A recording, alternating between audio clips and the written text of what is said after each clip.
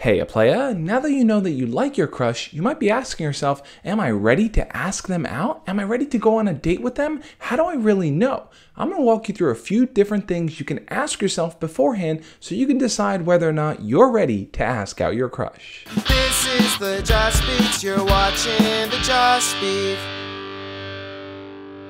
For those of you that are new here, my name is Josh, and every single Monday through Friday, I make videos sharing tips, ideas, and stories teaching you how to be your best self. So if you want to learn and grow, hit the subscribe button and make sure to click on the notification bell. Now, the signs I want to mention here are universal. So if you're a girl that likes a boy or a boy that likes a girl, these are still things you should be looking out for. The first sign is, do you talk to them frequently? Whenever you see them in school, do you stop and have a conversation? Or do you sometimes shoot them a DM and have a conversation on Snapchat or Instagram? The point is, if there's no constant flow of communication going back and forth, then I think jumping to asking them out is going to come out of nowhere. They're going to feel like, well, why would I want to go out with you? And then we're going to sit there together awkwardly not having anything to say if we can't even have a normal conversation in our day-to-day interaction. It's sort of a catch-22. Because you don't talk to them that frequently, it's hard to ask them out on a date. But because you haven't gone on a date with them one-on-one and spent that quality time, you don't really know what to talk to them about. Don't worry, I have a solution for that I'm going to share a little bit later on. But the second thing you should be looking for is, are they excited to talk to you?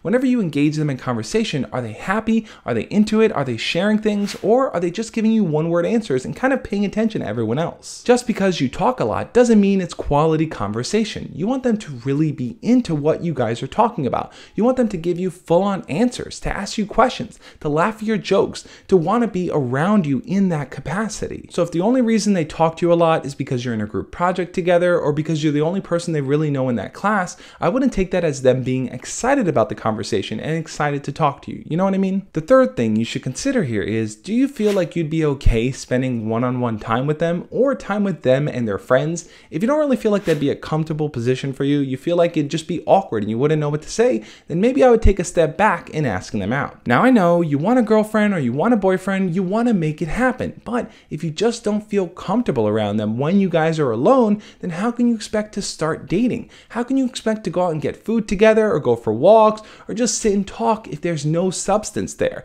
And if you're around their friends and you just don't feel comfortable, that's a bridge you should start building first, because if you do start going out with them, you're probably going to spend a lot of time around their friends. Most likely, if you guys do start dating, you're not going to exist in a tiny little vacuum where it's just you and them. Your friends are going to be involved, their friends are going to be involved, other people in the school are going to see you guys together, your parents, their parents. There's a lot of people on the outside that are going to play a role in influencing this type of relationship. So if you don't really feel comfortable with their side of the equation, that might be something you want to work on first. How can I forget the fourth thing, which is a pretty straightforward thing to ask? Are they even allowed to start dating? A lot of times you may want to ask someone out, you may want to have them be your boyfriend or girlfriend, but they may just not be ready to start dating, or their parents just might not allow them to do it. I would figure out all those little details before you ask them out, because the last thing you want to do is run into that awkward scenario where you do ask them out and they tell you, ooh, yeah, I can't go out with anyone because my parents won't let me, or I'm just not ready to start dating. Sometimes people are just getting out of a relationship or they want to focus on schoolwork.